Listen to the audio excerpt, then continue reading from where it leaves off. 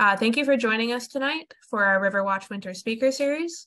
For those of you who are not familiar with Illinois RiverWatch Network, we are a community science organization that trains volunteers to monitor water quality in their own communities. The mission of RiverWatch is to safeguard the future of Illinois rivers and streams through stewardship, education, and sound science. Before we get started, I ask that you keep your microphone muted during the presentation to limit the distractions.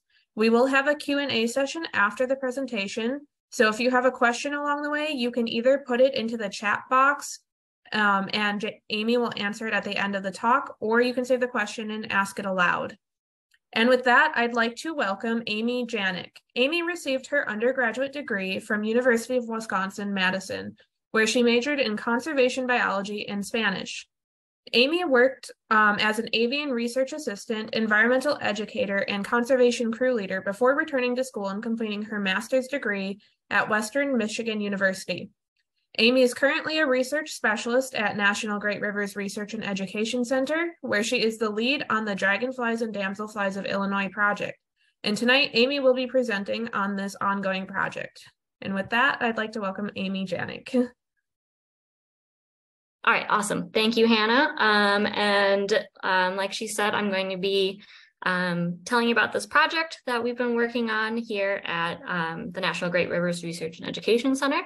I'm working on this project with Dr. Danielle Hake and Dr. John Crawford from NGREC, and then also Dr. Ethan Kessler from the Illinois Natural History Survey. And so just a little background of kind of what's going to happen tonight.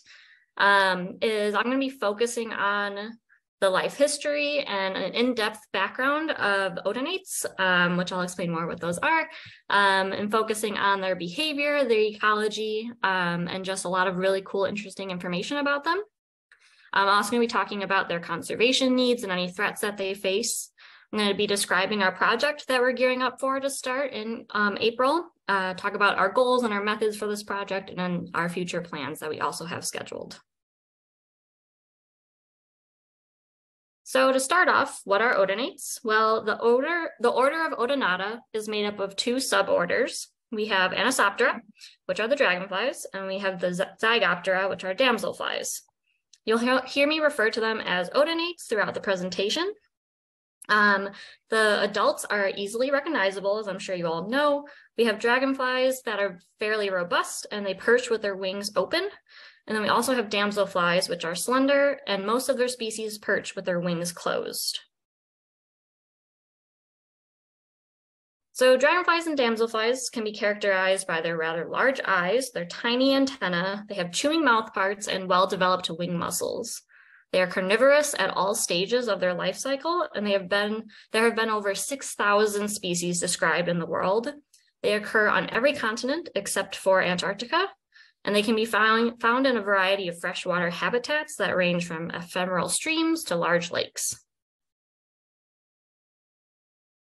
And so odonates first appear in the fossil record about 250 million years ago. And although some of the groups and suborders have long gone extinct, there are many families that we recognize today that were present at the start of the Jurassic period. They appear before the dinosaurs and long outlast them.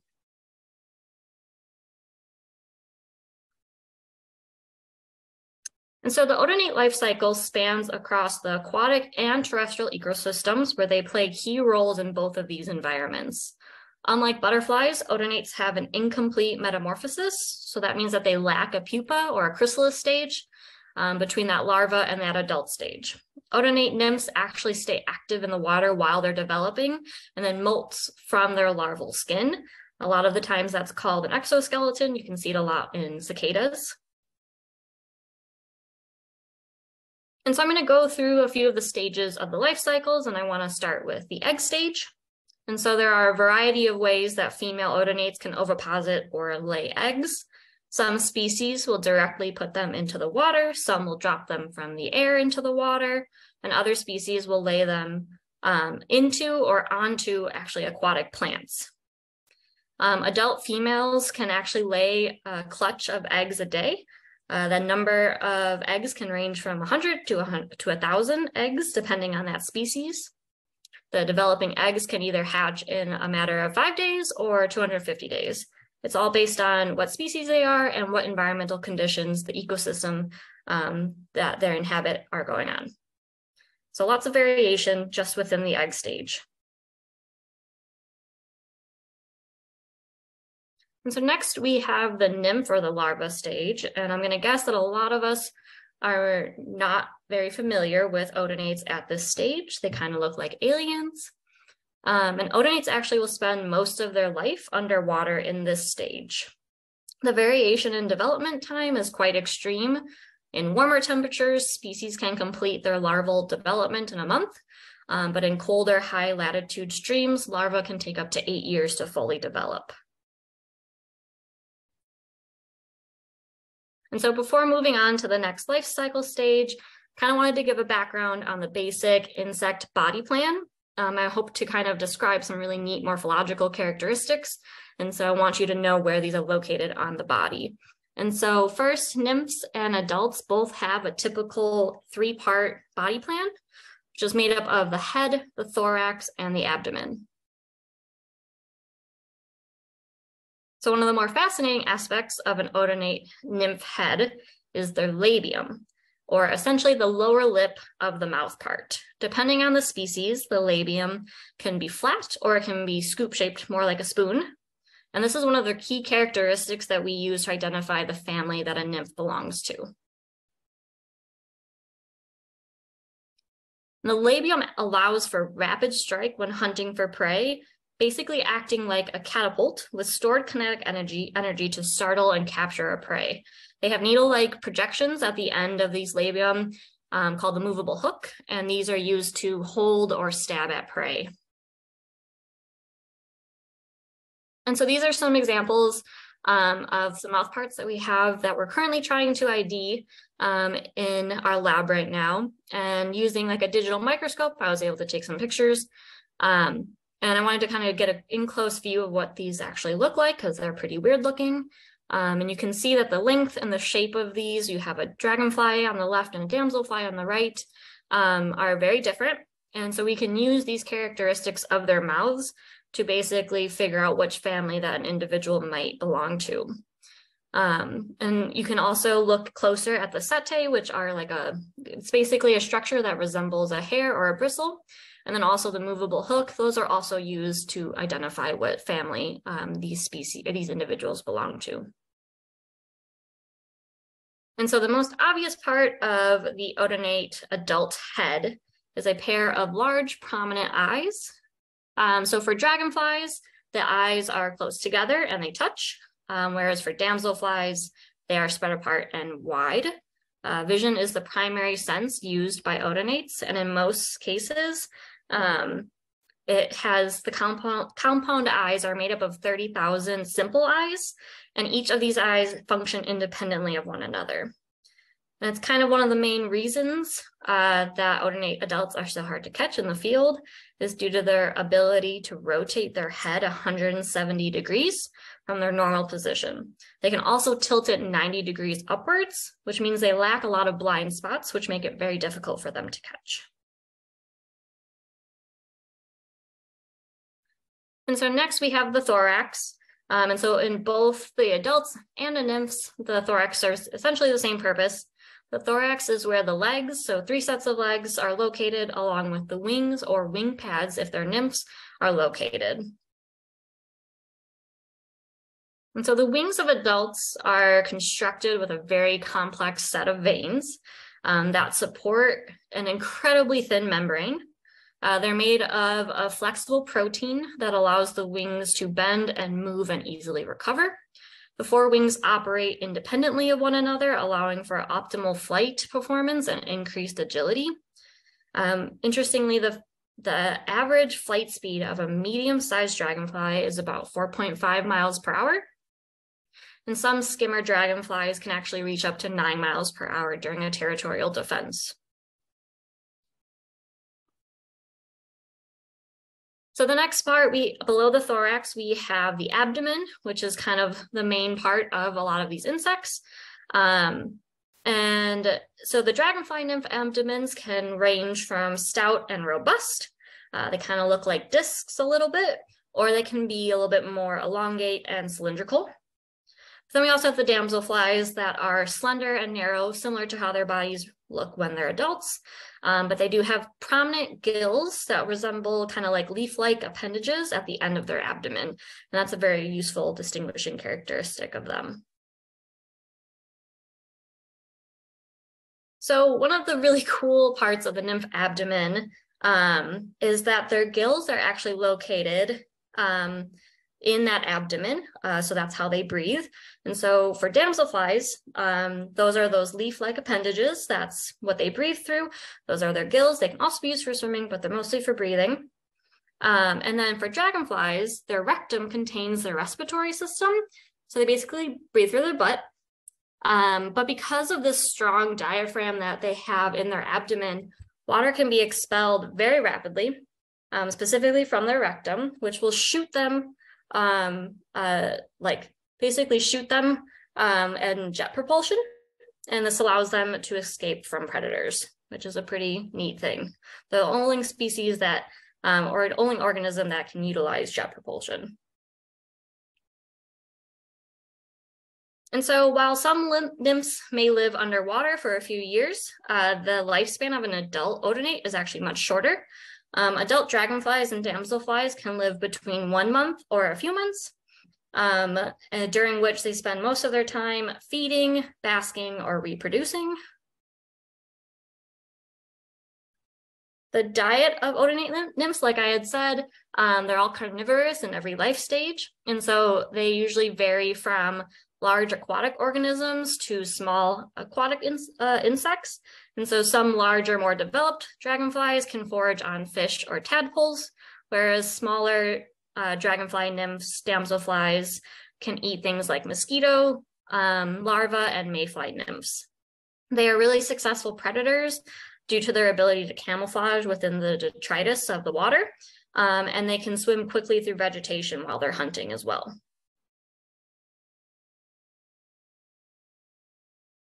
So as well, they are adults are also have a wide range of prey.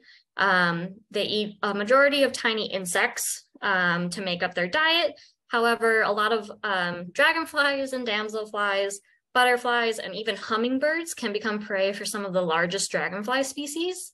They are incredibly impressive and successful predators. So odonates have a couple of different ways to stay away from predators. Some females, odonates are cryptic, and so they're able to blend in with their surroundings. But also they use their speed and agility. Odonates use like a zigzag flying pattern. They use this to outsmart their predators while being chased, similar to zebras and things like that. However, there are some unlucky ones that usually will become prey to predators such as birds, bats, frogs, and lizards.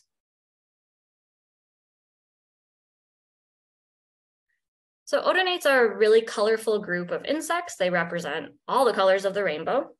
And these vibrant colors are not just an aesthetic, they serve for specific purposes.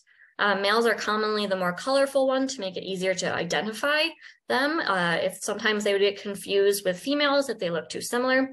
So this makes it a little bit easier when selecting mates. Odonates also live in really sunny wetlands.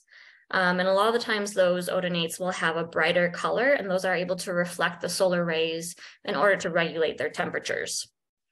And certain colors are handy to camouflage that help dragonflies blend into their surroundings and stay safe, but they can also be used to attract mates or to warn off would-be predators. So mating for dragonflies and damselflies usually takes place near water, where male odonates will set up territories. And they set up these territories to try and prevent too many males from occupying the area and causing more competition for females. Although courtship varies among odonate families, there are many damselfly families that have courtship displays that can be elaborate and flashy, similar to courtship displays in birds.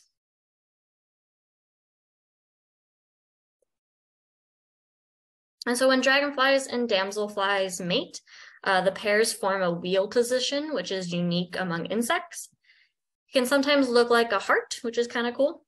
Quickly after mating, females will oviposit into water either by themselves or sometimes still in tandem with a male.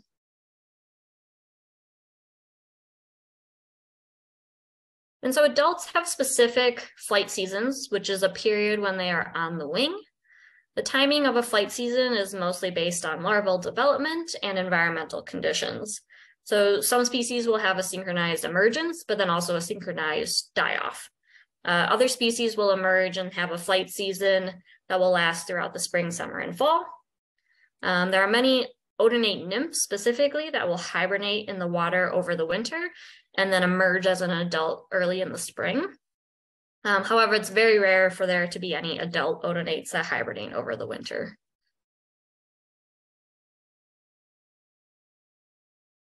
And so dragonflies can disperse and migrate long distances due to their strong and powerful flight.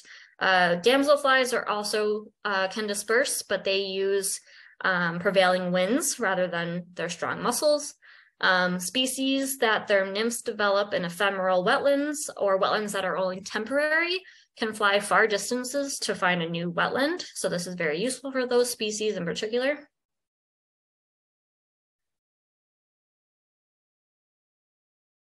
So one of the best known migrant dragonflies in North America is the common green darner, one of the bigger dragonflies we have in the States.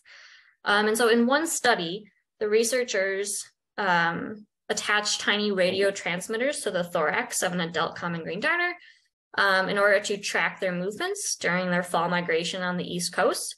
They found that they migrated about every 3 days during the daytime when the winds were not too high. And they were able to travel about 36 miles in 6 days, which is pretty impressive for an insect of that size. So since odonates kind of span both aquatic and terrestrial habitats, they are vulnerable to threats that impact freshwater ecosystems, but also landscapes. And so some of the challenges that dragonflies and damselflies face are habitat loss, pollution, and climate change. Wetlands serve as one of the world's most economically valuable ecosystems, and they're disappearing rapidly. Climate change, which is already a threat to many insect species, will lead to more extreme droughts, and this will directly impact odonates and decimate their populations without having fresh water to reproduce and to feed, basically complete all of their life cycles. And so some species are generous, which means that they can kind of eat or inhabit various areas. They're very flexible, which would allow them to potentially adapt to a more urban environment. And we have seen this occur in a few species. However, there are others that are more specialist, and they focus on eating a specific type of prey, or they need a specific plant to lay eggs, things like that. And those species won't thrive in all these urban environments. And so even odonates, ones that can adapt to an urban habitat, can still be sensitive to water quality. And various pollutants such as road salt, heavy metals, and insecticides can be detrimental as well to these populations.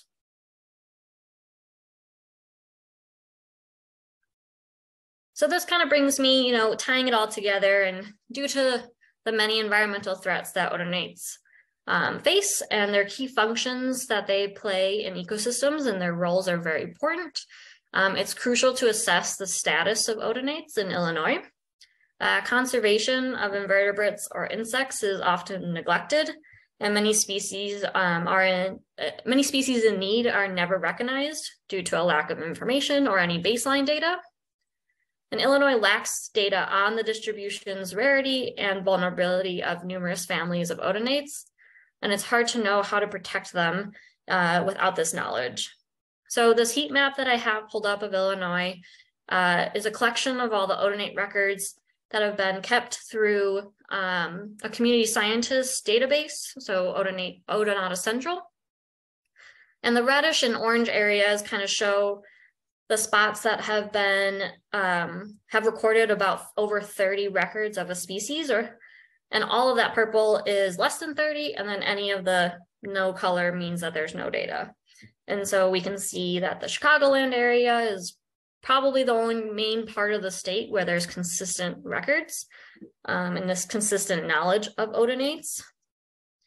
And so one of the biggest goal of our project here at NGREC is to fill in these knowledge gaps and these gaps of areas throughout the state of Illinois to find out what species of odonates are occupying the streams and ponds in other areas of Illinois. So to fill in these gaps, we have a few ways to do this. And so we've basically been assembling and analyzing data from insect collections in Illinois Natural History Museums. So Field Museum and other local university museums have contributed their data. So by doing this, we are able to assess what species of odonates are underrepresented. It will basically show a point or a specimen that has a GPS point or at least a location where the area where that specimen was identified. And so they keep track of that information, and we can use that to kind of see what species have been recorded over hundreds of years, depending on how far back these museum records go. And so not only do we use museum records, but we also used data from the verified naturalist databases, so iNaturalist and Odonata Central, which are really great resources and have also contributed a lot to the historical records.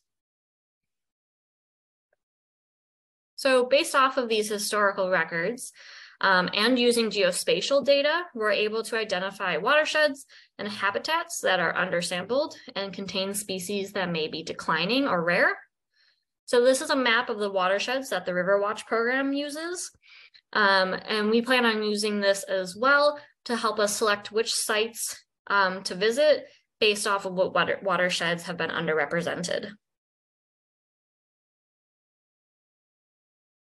So then once we do all of this initial steps, we then will target specific areas of Illinois that have ponds and streams that haven't been sampled, and so that we can then go and collect data from them. We will compile this information from the field, and this information will then go to state and regional wildlife management plans.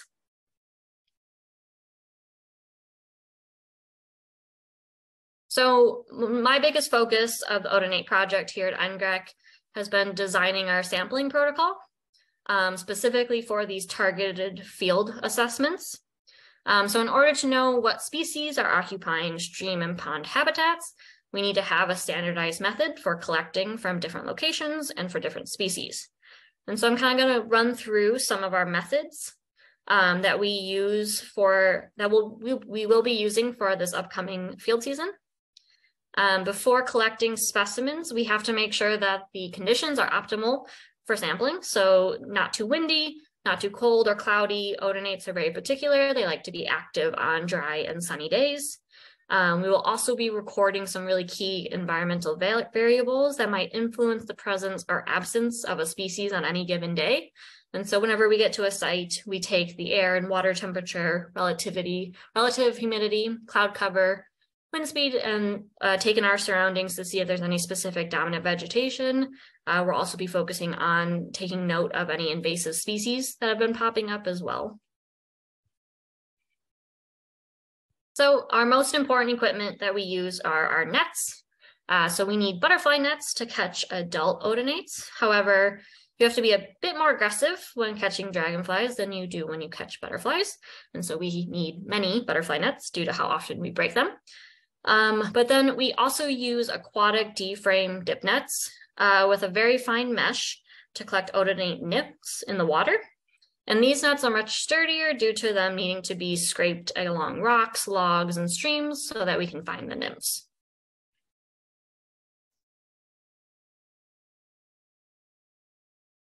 So first I'm going to go over our aquatic sampling protocol. So if you're a RiverWatch volunteer, it should sound somewhat familiar. But so we basically have 2 researchers that go out in the field at a time, where each of us will be sampling along a 50-meter transect to find dragonfly or damselfly nymphs. So for streams, our transect is essentially a straight line through the stream bed. But in ponds, because it's really easy to get stuck in the muck, We can't walk directly into the pond. We usually do somewhat of a circular transect along that shoreline of the pond. The point of these transects are to help ensure that we are sampling from the same amount of habitat at each site. It's the best way to standardize the protocol, and we're not oversampling a certain area or undersampling a certain area. And so within our 15-meter transect, we will spend time sampling from the best microhabitats within a stream or a pond. These microhabitats are areas where odonate nymphs really like to hide and burrow, and will give us the best chance of finding them when we sample them.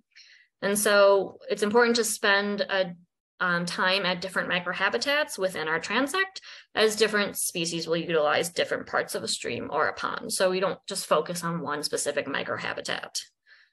So some of the best habitats for finding nymphs are riffles. Riffles are the shallower, faster moving sections of a stream, and you can usually focus on them on the areas where the rocks will break the surface of flowing water. Next, in both ponds and streams, we look for leaf packs, particularly decaying leaf packs. The nymphs will prefer to hide out in these leaf packs that have been in the water for a while. This really attracts the prey that they like to eat as well. And lastly, undercut banks and streams and banks of ponds are really important. A lot of roots from the surrounding vegetation can be found in this area, and damselfly nymphs like to attach themselves to those along with fallen branches or snags that have been sitting in the water for a while. And so aquatic sampling involves a lot of kicking up sediment or scraping rocks and roots, and basically forcing the nymphs to come out of their hiding spots and into the net. The dip net is usually set up downstream, so any of the nymphs caught in a current will hopefully make it into the net. So when you dip netting, you pull up a lot of other things like sediment, mud, leaves, rocks, lots of other tiny insects or aquatic organisms that show up.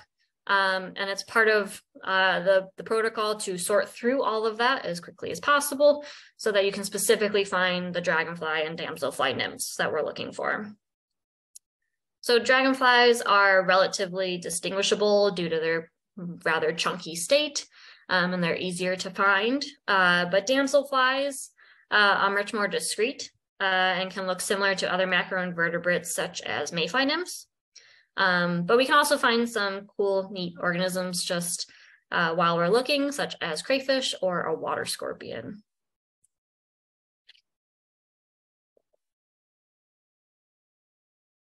So aerial sampling is the next step. Although I wish it was, it's not quite the idyllic activity that you'd imagine with butterfly catching. It is relatively the same process, but much more intense. If you remember from when I spoke earlier, you know that the zigzag pattern that adults use when escaping predators, well, they also use that on humans, and it's very effective. So not only are we chasing them after these very fast species, we're doing it in muck boots, but also wet rocks and in sticky muck. So it's rather challenging, and we're still getting some practice and getting better at it soon. But so basically following those same transects as aquatic sampling, we'll walk those areas again, and we'll focus on the favorite perching locations of odonates. So these are usually sunny spots on a stick or a branch that happens to be sticking out of the water, but also they like to sit on vegetation. So we'll focus on those areas. However, not all of the species of adult dragonflies or damselflies like to perch. Some of them stay flying while they are active. So at the same time, we are also attempting to catch anything that's flying around or over our head, which takes a lot of special skill. So at the end of our collecting period, we will be performing a visual survey of any of the adults on the wing within our same transect. And the point of this is to kind of just get a triple check of anything that we were not able to catch or able to observe during the aerial sampling. And so this time will be dedicated to just whatever we can spot within that transect area. We'll be using scopes and binoculars as well, just in case we need to get a better view in order to ID these adults in the field, since we won't be able to bring them back to the lab. So once we're all done with that, we collect our voucher specimens. And so once we've collected everything, we kind of go through them and we decide if we have any repeats of any of the adults, we let those repeats go.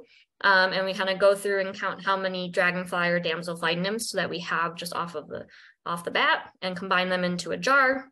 And so for adults, it's really important for us to collect at least one voucher specimen at each site, but that's usually all we will do. We don't want to over collect from any particular population. It's good to just have a representative individual that we can then use to verify a species presence. And museums and other insect collectors like to use this as well to verify the research. And so we try our best to not over collect too many of the nymphs, but it is a lot harder to identify nymphs in the field. And so a microscope is usually needed. And so in the end, we take back these specimens to our NGRAC field station, where we can kind of take a closer look and ID them in the lab. So back in the lab, we try to break down the closest ID that we can using various resources. The most important resource for us is a dichotomous key, which is a scientific method used to identify different organisms based on observable traits. The ID process starts at the largest taxonomic unit. So for us, it would be the suborder. So is it a dragonfly or is it a damselfly? And starting there, we move down and we'll move through families, genus, and then to species. And so based on the preservation or the size of the specimen, we might not make it down all the way to species, but we do our best to try and get as close as possible so that we can make sure to represent the data that we collected.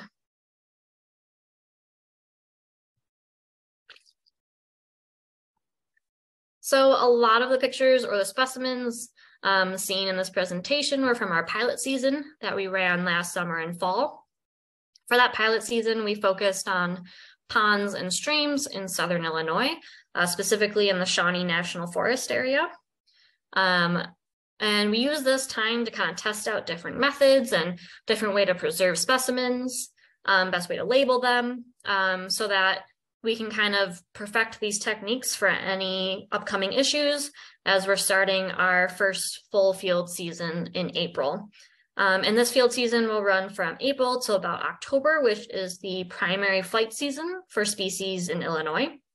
And so our other plan is to move northward out of southern Illinois as well, and planning to focus on some of these areas that haven't been sampled enough that we identified during our historical record looking at and things like that. Most likely avoiding the Chicagoland area, but the Northwest corner, Central Illinois, a lot of information is missing from those areas, and we hope to really fill those gaps. And so I know Hannah briefly mentioned about the RiverWatch program at NGRAC, which is led by Dr. Danielle Hake and Hannah Griffiths. And so I know a lot of you might also be volunteers for that.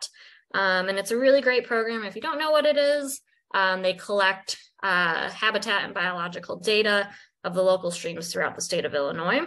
But our goals is also to use some of the sites that RiverWatch has been monitoring for a long time.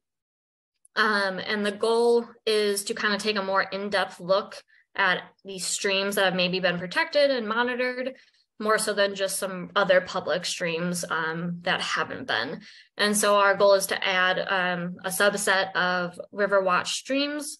And so if there are any RiverWatch volunteers listening in this evening, I just kind of wanted to put a plug in for anyone who might have a stream for us to sample from, specifically for odonates.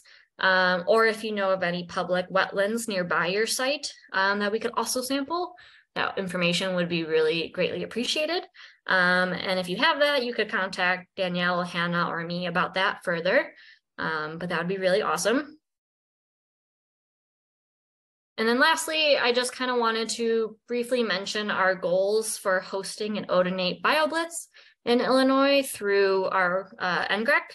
And so if you don't know what a BioBlitz is, it's an event where volunteers can go out to find, identify, or collect as many of the designated organisms as possible. And since odonates can kind of be found in many different areas and in many different times of the year, it's impossible for us as researchers to find every species. But by using volunteers of all ages to get outside and help find dragonflies and damselflies, we can increase our knowledge of these fascinating and important species. So if you're interested in this, stay tuned. And also live in Illinois. We are designing and planning this right now, and hopefully to have this running sometime in 2024 as we kind of gather more information after this field season. So with that, I hope I have convinced you that dragonflies and damselflies are super cool and amazing. And I want to thank you for listening. And if there are any questions, I'd be happy to answer them. All right, thank you, Amy. That was great. I definitely learned a lot, even though I've already been helping with this project. So if anybody has any questions, you can either put them into the chat, or you're welcome to ask it out loud. There are already a couple of things in the chat. So firstly, Patricia mentioned that there is a citizen science group in Southern Illinois that's doing dragonfly surveys, odonate surveys. I'm not sure if you're aware of that already, Amy. Awesome. Yeah, I've been looking at, I've seen some other information about that, but it'd be great to connect with them. Thank you for that. And then what nymph identification keys / resources are you using? So we're using, I don't know the actual name of it because it's such a giant book, but the macroinvertebrate, the Guide to Aquatic Macroinvertebrate Species, I believe is what it is, but the big giant, like multiple mini chapters. There's a specific chapter on odonates. So that's the dichotomous key that I'm using. And then also there's a specific dragonfly nymph guide by Kenneth Tennyson, I believe his name is. That has also been very helpful in getting a little bit more specifics and bringing things down to a species level. Joyce, if you want anything more specific, you're welcome to email any of us and we can give you those resources. Okay, and then somebody mentioned the wetlands around Alton and West Alton, which that's where we are based. So we are familiar with that area, but I appreciate the input. Oh, there you go. I wasn't very much help, was I? That's okay. No, that's great. We plan on hitting some of these areas this upcoming season because they're right by our work. So that'd be great. Do you use that little bitty baby one down there where they charge them EV cars? It's like a little building to the left, and then there's the big wetland, riverland, where you can see the eagles on the right. And then if you cross the bridge, there's some back in there, and they're making changes by the first gas station back there in the natural wetlands. So just some, little info. Yeah. No, that'd be great and easy to do.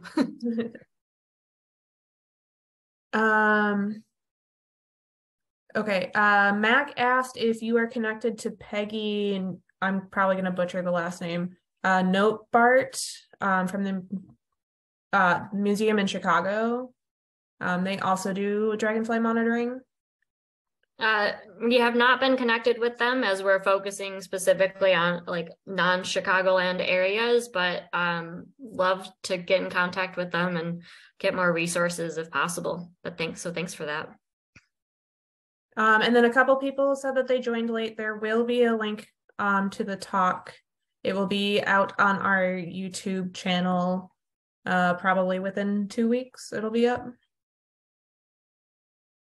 Are there any native plants that odonates host on or that will attract them to our landscape?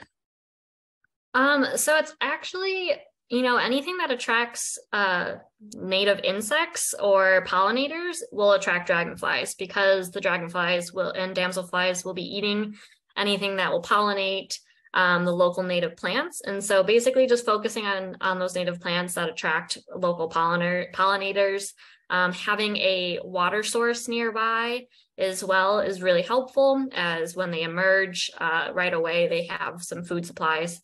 So nothing in particular, as they don't utilize plants or vegetation, but they'll focus on the species that do. And then other than the Heinz emerald dragonfly, do you know of any other endangered dragonflies or damselflies, either federal or state endangered?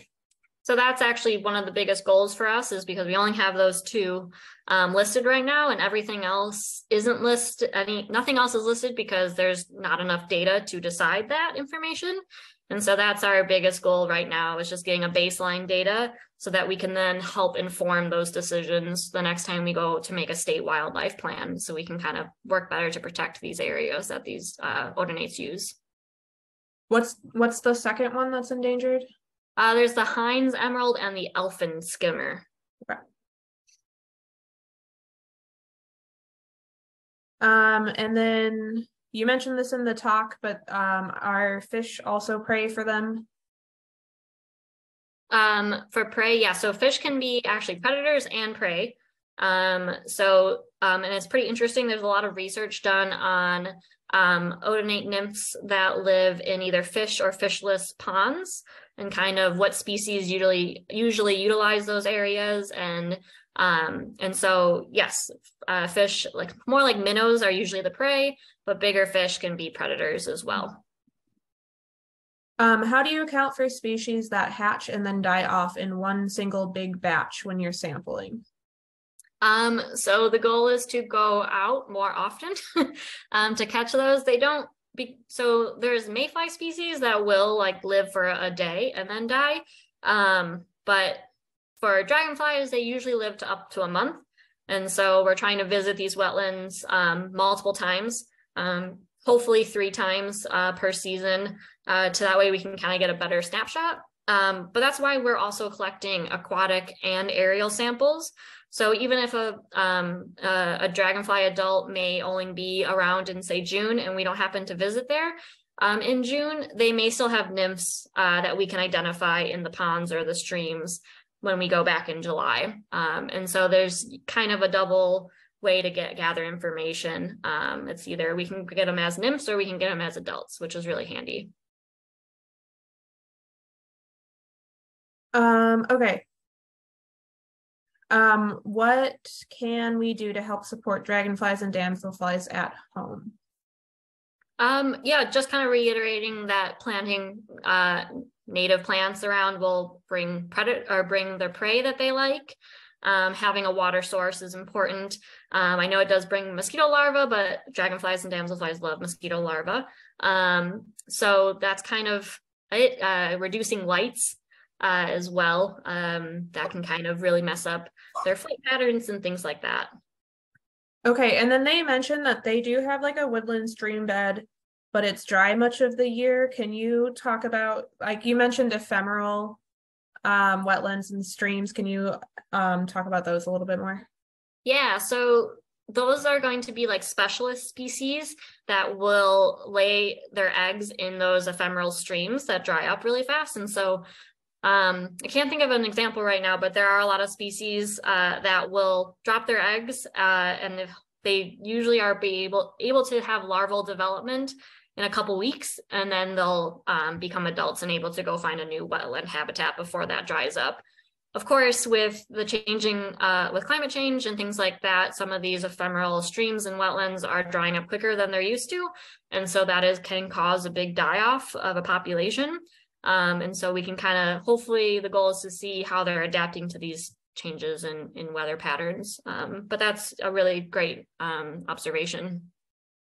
And then a couple of people were talking about how the Illinois Odonate Survey is run by that Peggy Notebart Nature Museum. And they're having a field experience in the end of April. So there's that.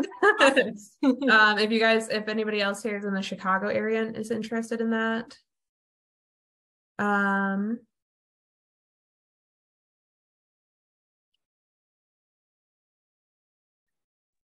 Some more wetlands suggestions. Was somebody talking?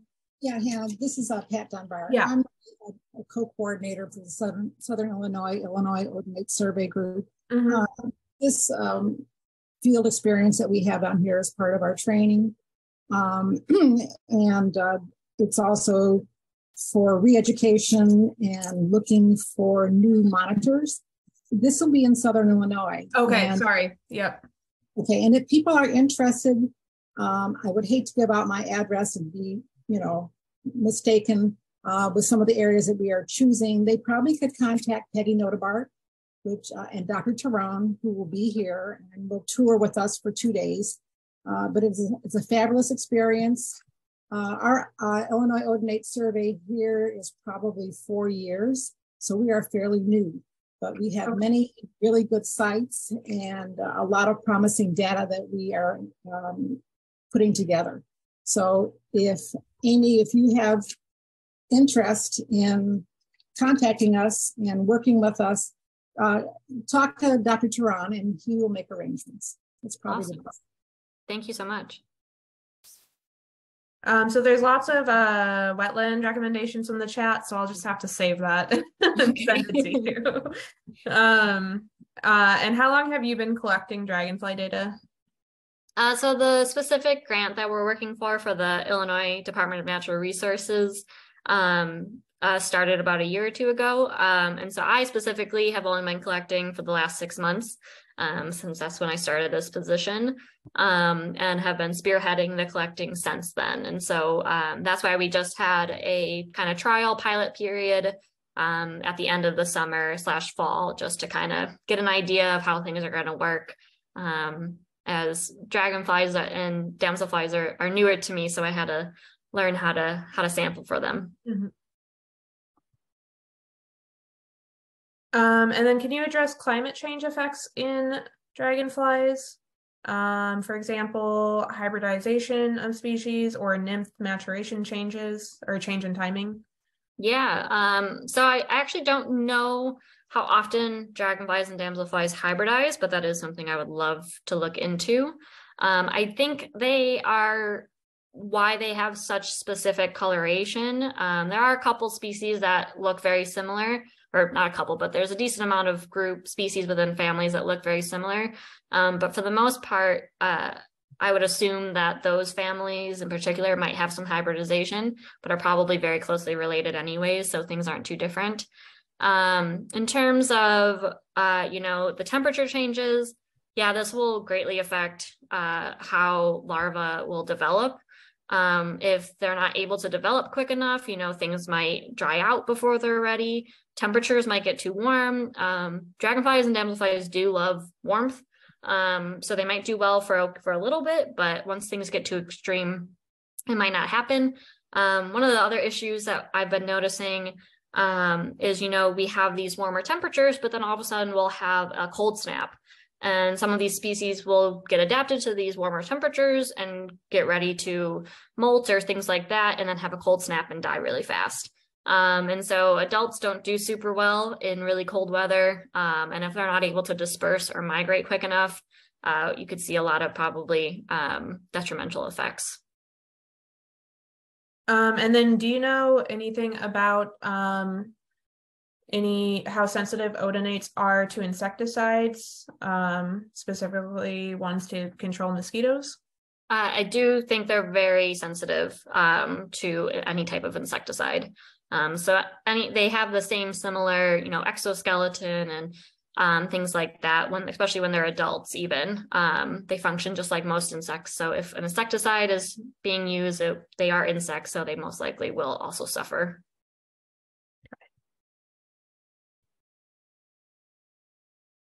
And where will your collected specimens be deposited at the end of the study? Yeah, that's a great question. So our goal, most of them will go to the Illinois Natural History Survey. They'll be used as like a quality control, but then we'll also be donating them to their kind of the U of I museum collection that they have there. And then we hope to create a little bit of a insect pinning board or some of the nymphs to save at NGREC that our education department can use for any teaching tools that they may want. Okay, I'm just kind of skipping to some of the questions in the chat. And I'll make sure that Amy, if you're not already looking at the chat, I'll make sure that Amy gets a copy of the chat so she can see everything that you guys are saying. Thank you. Do you have protocols in place for surveying for species that may not be active on sunny days? For example, the fawn darner. Again, so that's why we sample aquatic and adults. So even if it's, sunny days might be best for most of the species. And I know for a fact that we've actually found a lot of fawn darners, nymphs. So we're able to get both sides of that spectrum. And that's why we're doing both adult and aquatic sampling. If there are no more questions, if you guys come up with anything or want to follow up with any of us, you can, if you didn't write down Amy's email when she had it up, if you reply to the message that you should have got about the webinar tonight, you should get my email address, or you can find us on the NGREC website. And then I just have a couple of announcements. Our next speaker series is going to be Thursday, February 23rd, and it's going to be Ashley Klinder from Joliet Junior College, and she'll be presenting on her research that she did on how log jams and snags affect macroinvertebrates. And then also next week, we will be announcing our workshops, dates, and locations. So if you're not already a RiverWatch volunteer, you can become one and learn how to catch your own dragonfly nymphs. Or if you already are one, you're welcome to attend the training workshops as well to get a refresher. And so both of those things will be on our website on the events page and also on our Facebook page. And thanks again, Amy, for the presentation, and thank you to everybody who came out tonight. Thanks so much, Hannah.